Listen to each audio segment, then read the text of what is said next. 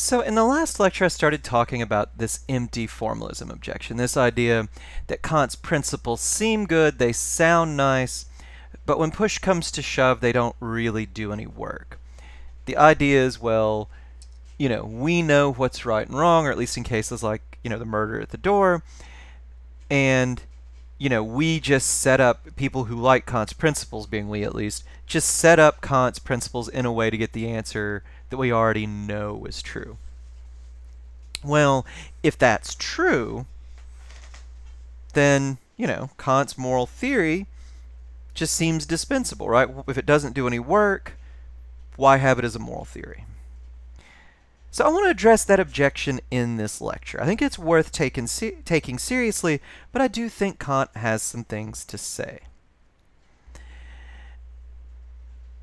Now, you will often hear this empty formalism objection described as Hegel's empty formalism objection. Hegel was a philosopher who lived a bit after Kant. Kant died.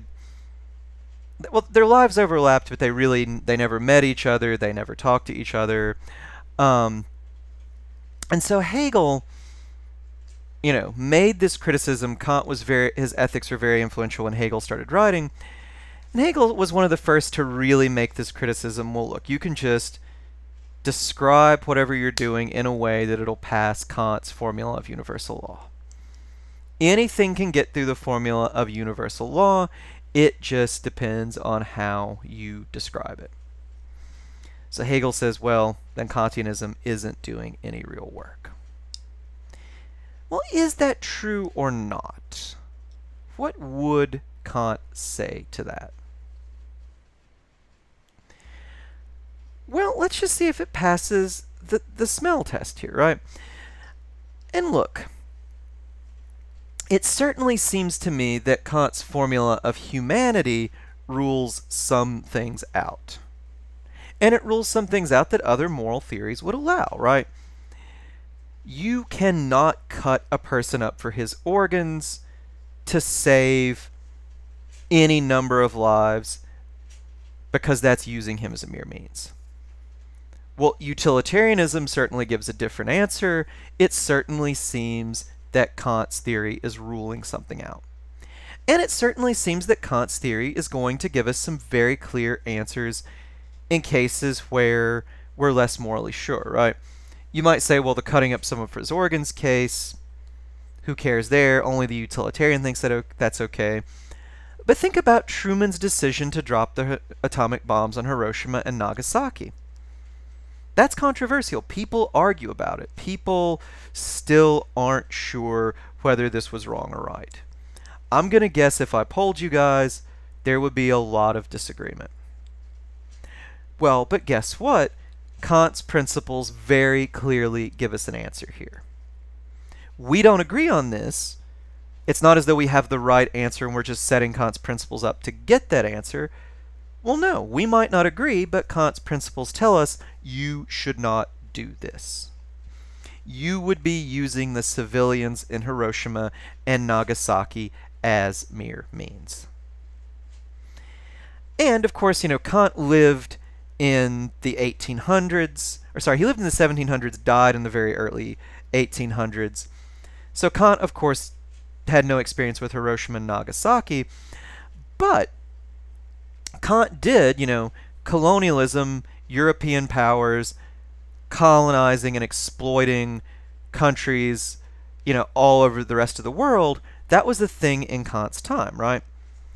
And many people actually supported colonialism, right? You would get these people who are saying, oh, these people are less advanced, we can do what we want, or they're less advanced, we'll force them to go into the future.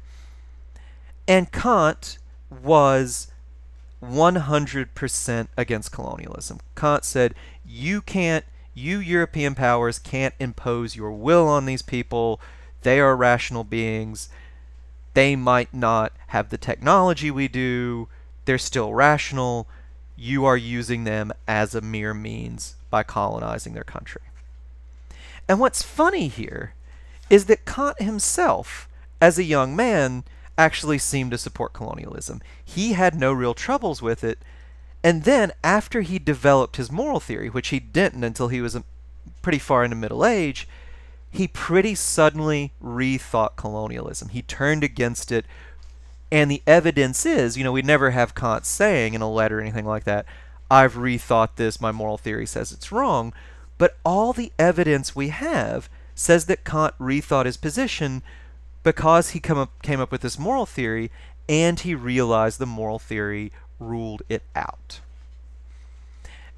And I don't care how clever you are in setting up Kant's principles, there's no way you can get Kantianism to support something like the Hiroshima and Nagasaki bombings or to support something like colonialism.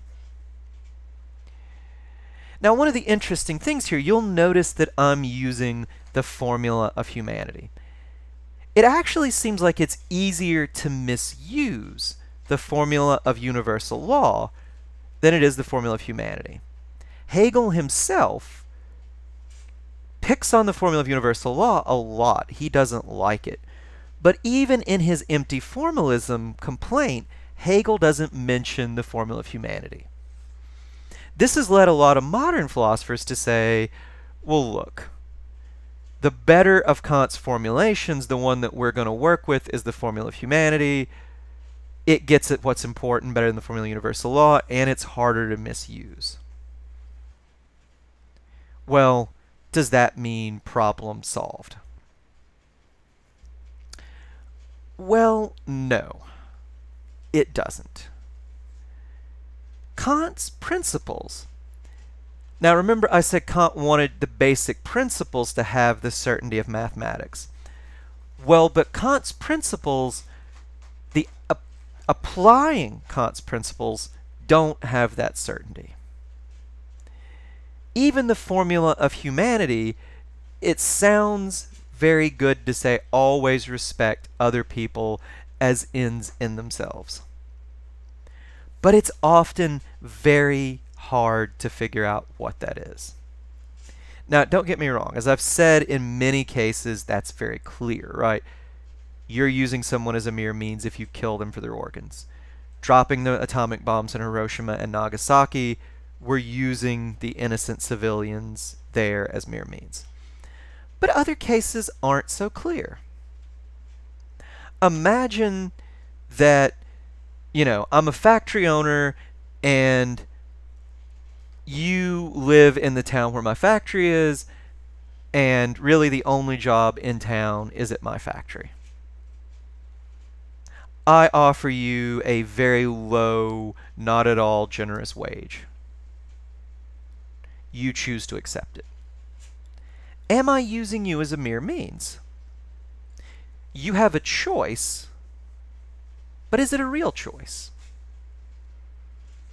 In that case, I'm kind of inclined to say that if I'm the factory owner, I am, but you might not be, right? And we can tinker with the case to where it becomes even more unclear, right? What about when I decide, you've probably done this at a flea market, what about when I decide to haggle with you? Let's say you have something for sale, and you have $200 on it, and I really just want to get it, just want to knock off $20 or $30, and I say, well, this is nice, but there's no way I could pay more than $120. And you don't even really want $200 for it. You'd be happy, but you'll take less. And you're like, goodness, 200's already cheap. It would be a crime against God and man if I took less than $190. I couldn't do it. Both of us are lying to each other, right? Each of us would pay more or take less than he or she says. Are we using each other as mere means? Again, I'm tempted to say no just because of the situation, but notice that things start to get complicated, right? Now look, we can go more and more deeply into this, but we start to get into this question, well, when do we really respect people's ability to act for reasons? Some cases we clearly do. If I say, I'll sell it to you for 20, and you say, okay, 20 is a good price, here's 20, we've both, textbook case, respected each other's reasons. if you hold a gun to someone's head, say, give me all your money, that's textbook. You haven't respected the reasons you've treated them as a mere means. But there are all these cases in between, and we might worry that Kantianism doesn't give us a clear answer. So the empty formalism overstates its case. It says, well, Kant's formulations do no work, but we might really worry that they don't do enough. How would Kant respond to that?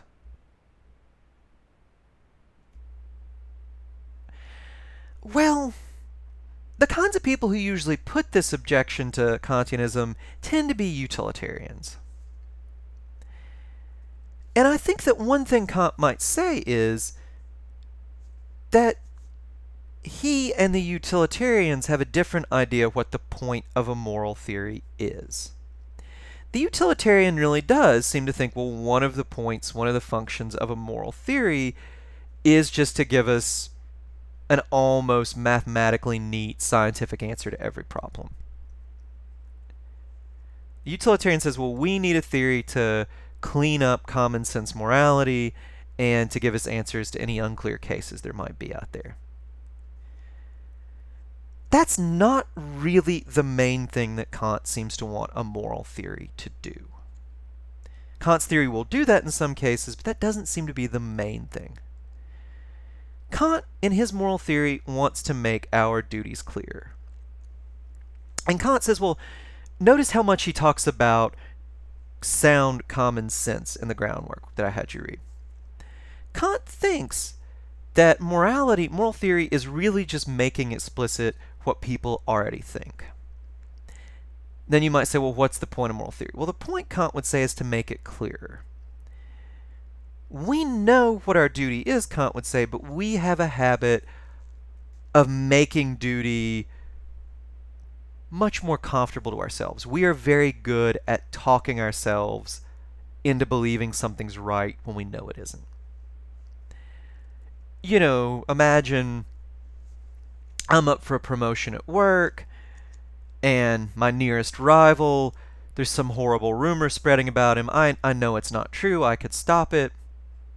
Then I just let it go around, right? Maybe I'm even tempted to spread it in some way that I'm, well, I heard.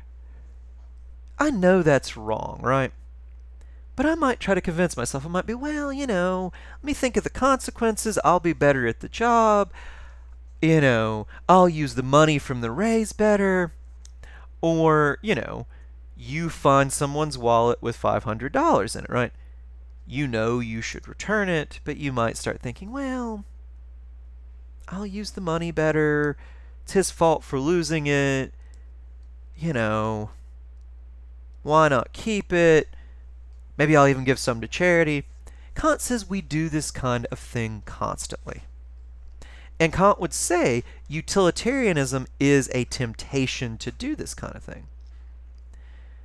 Kant would say the point of moral theory is to make it very clear, well, one of the points of moral theory is to make it very clear what our duties are, to stop our propensity to deceive ourselves about them.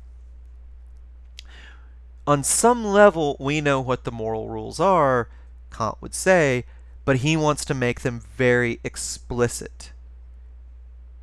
The bigger problem is not that we don't know what to do, or so says Kant. The bigger problem is we know what to do, but we talk ourselves out of it. And Kant thinks by his moral theory, in these cases where, like returning the wallet or lying about a coworker, where it's very clear what to do, his theory will help by making moral commands, moral rules clearer. Well, then you might say, well, what about the hard cases? Well, we've already seen Kant's theory will give us some clear answer in some of those. But I think Kant would say two things. One thing is just this: moral problems are hard. And, at least some moral problems are hard. And think about what you think about any theory that makes a hard moral problem easy. Well, Kant would say that theory probably makes it easy by missing something, by leaving something out. Utilitarianism, at least in some cases, seems like it gives us very clear answers, but as in the organ case, cutting out for his organs, those answers seem completely crazy, or as in keeping the child locked away so our city can be prosperous, as in Le Guin's story. And it gives us those clear, crazy answers because it leaves out important things. So I think Kant doesn't quite say this, but a Kantian could say it's no merit if a theory gives us clear answers if those answers overlook the facts and if those answers are wrong. But I think Kant would say one more thing, and in fact he does say this in another essay.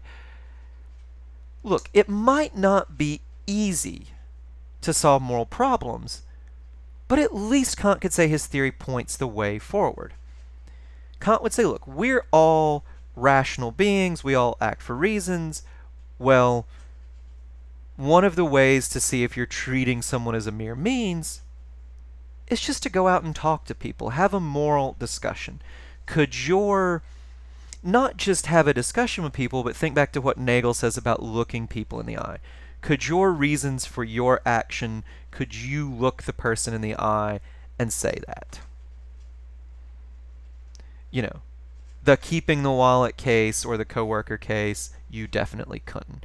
A lot of other cases, like my factory owner case, if you actually had to look the person in the eye and explain, or I guess I'm the factory owner example, I had to explain it, it would be an odd thing to say to the person, right? So Kant would say, think about justifying yourself to the other person. Think about, could you say this in a way that you are fully respecting them as a person? If you couldn't, that will give you one sign something's off. And even if it's still unclear, just go talk with people. The way that we figure out what does and doesn't treat people as mere means, at least in complicated cases, is to talk with the people affected. So, no, the theory doesn't give you neat answers, but that's maybe not a problem, and the theory at least makes some suggestions about how you can do the work to get answers. And I think the final thing Kantianism would say is that, well, look, think about what Nagel says about Vietnam. Utilitarianism seems to give clear answers, but Kant and Kantians would push back and say, well, utilitarianism, in a lot of cases, it only gives you clear answers if you make assumptions about consequences that maybe you're not in a position to make. If we assume that we know exactly what will happen if we intervene in Vietnam, and we know exactly what will happen if we don't, then utilitarianism would be clear. But we can't even be clear what would happen in a lot smaller cases, so the Kantian will say, just how good is utilitarianism at giving us the guidance it claims to give us? The Kantian will say, not nearly as good as they make out to be. And finally, Kant will admit that, the moral rules his system gives you might require some common sense, some judgment to apply, but Kant will say, so does any good rule, right? I could describe some rule from baseball to you, and if you've never seen a baseball game before and go to one tomorrow, you couldn't apply the rule. I'm not going to do it, but I could give you, let's imagine you've never seen a baseball game, I could give you a long description of the infield fly rule. You probably, if you had never seen a game before, couldn't go to one tomorrow and figure out when and how that applies.